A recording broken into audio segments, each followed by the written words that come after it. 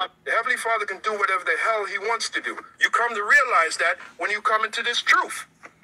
We don't counsel the Heavenly Father, Yahweh. He counsels us, okay?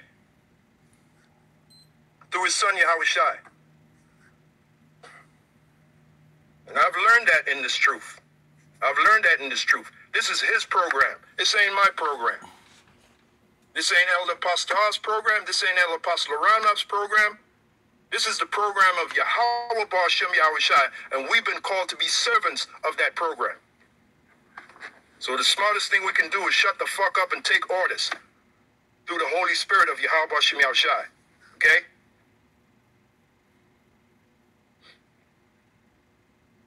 And let the spirit of Yahweh Ba'Shem Yahweh Shai flow through us. Because all these things are being done by the Holy Spirit. We're moved by the Holy Spirit. As it is written, man's goings are of the Lord. How can a man then understand his own way? That's clearly written. Proverbs 20 and 24.